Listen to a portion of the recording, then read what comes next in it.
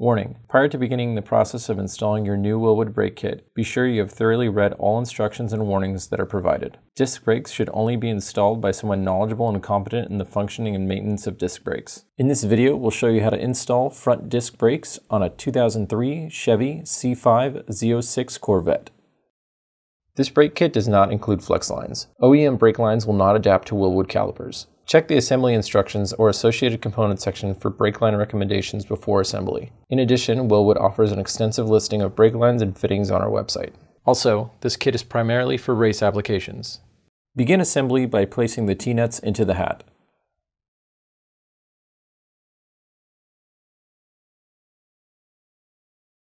Apply red Loctite 271 to bolts and using an alternating sequence, bolt the hat to the rotor. Using a torque wrench and a 5/16 12-point socket, torque the bolts to 120 inch-pounds using an alternating sequence. Next, safety wire bolts using standard 132nd inch diameter stainless steel safety wire.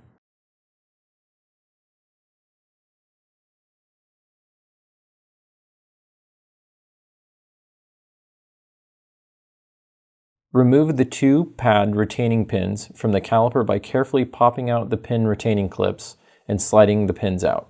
Brake pads included in this kit are intended for high temperature race use only. Extended use at low temperature can cause accelerated rotor and pad wear. Please see the associated components list on the datasheet for alternative brake pad compounds for other uses. Insert the brake pads into the caliper from the bottom.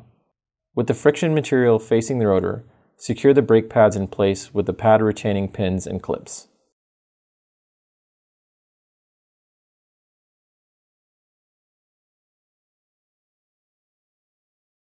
Remove the front wheels. Remove the caliper bolts. Pull off the caliper and hang it out of the way using a wire hanger or something similar.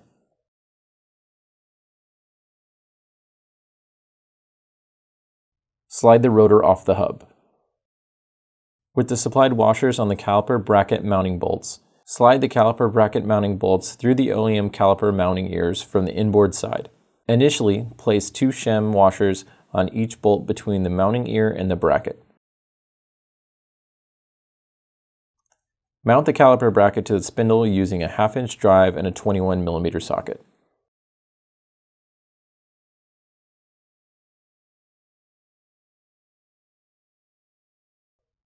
Slide the hat and rotor assembly onto the axle hub. Install 3 lug nuts to keep the hat and rotor assembly in place while continuing with the installation. Add the spacers and 2 shims to the caliper bracket stud. Mount the caliper onto the bracket.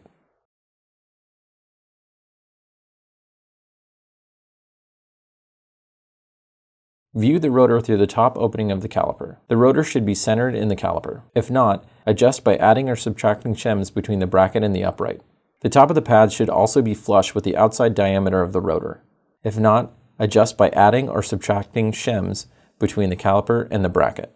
With this particular vehicle, we need to remove 2 shims to center the caliper.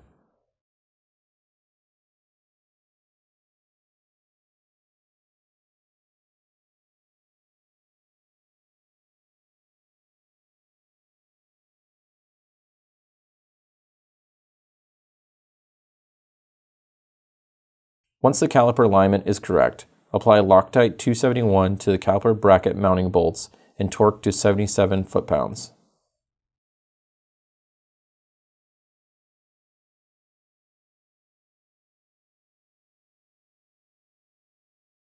We also had to add 2 more shims between the caliper and bracket.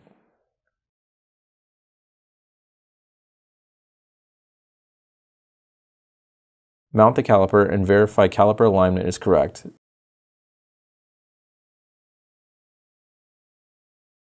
Add the caliper bracket washers and the 12-point caliper lock nuts.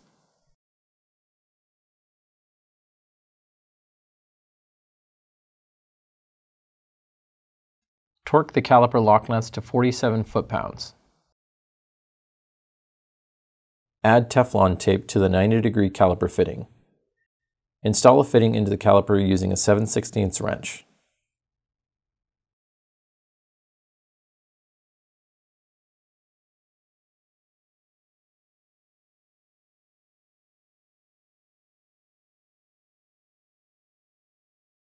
Remove the clip from the stock hardline.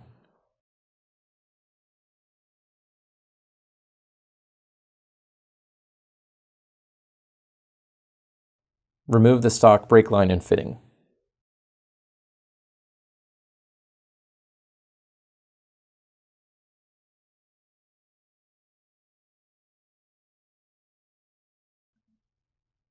Install the Wilwood Flexline.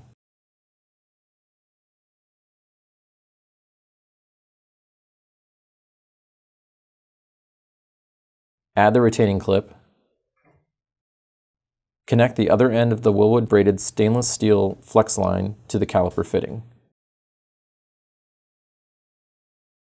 Route along the same path as the OEM holes and secure the flex line as necessary to prevent contact with moving suspension, brake, or wheel components. Before driving the vehicle, be sure to bleed the brakes. Follow the supplementary instructions included with your kit for bleeding, pad bedding, and a minimum test procedure. Install the wheel and torque to manufacturer's specifications. Warning: do not drive on untested brakes. Brakes must be tested after installation or maintenance. Minimum test procedure. Make sure pedal is firm. Hold firm pressure on pedal for several minutes. It should remain in a position without sinking. If pedal sinks towards floor, check system for leaks. Do not drive vehicle if pedal does not stay firm or can be pushed to the floor with normal pressure. At very low speed, 2 to 5 miles per hour, apply brakes hard several times while turning steering from full left to full right. Repeat several times, remove the wheels, and check that components are not touching, rubbing, or leaking.